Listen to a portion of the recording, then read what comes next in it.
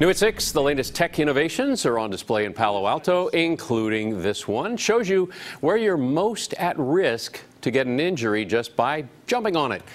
It's just one of the many cool things going on at Playground Global. KPIX 5's Mary Lee live in Palo Alto, where she got to test some of the gadgets out. Mary?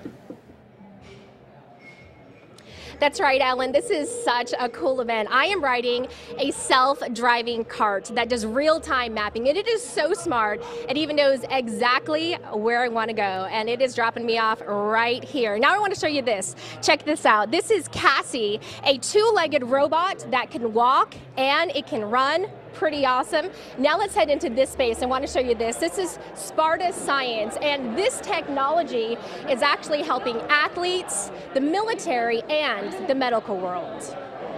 Step onto the plate, Okay. and after you're still for a couple seconds, you're going to get a noise, and you're going to jump up. And that's as high. High as you can. There you go, and then you step off. Phil Wagner is CEO of Sparta Science. His technology can tell you in seconds your injury risk, where it is, and how large that risk is.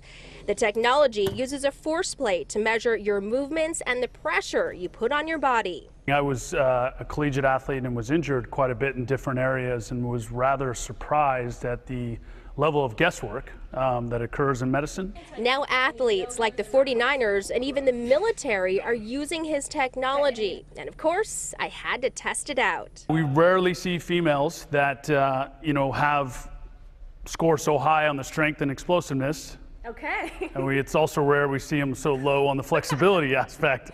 I think we talked earlier, if you were an athlete or a special forces soldier, we probably wouldn't let you out the door because there would be a higher risk for pulling a hamstring. Okay. Sparta Science is just one of dozens of companies venture capital firm Playground Global is investing in. You want to make a vacuum form mold for a drone or a Christmas tree, all the machines are available here. Peter Barrett is Playground Global's co-founder and CTO. He's a former Microsoft engineer who even hired Elon Musk back in the day.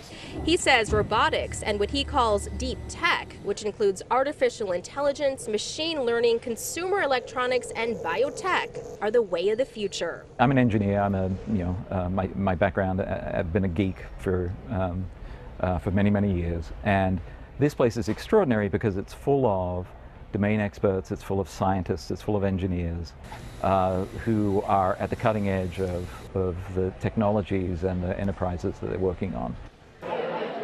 And there are 20 cool tech companies demoing their products here at this event. By the way, if you'd like to learn more about Playground Global or the companies featured, just go to our website, cbssf.com, and click on this story. Reporting live in Palo Alto, I'm Mary Lee, KPIX 5. Deep tech. I don't understand regular tech. I couldn't even sit on that car. No.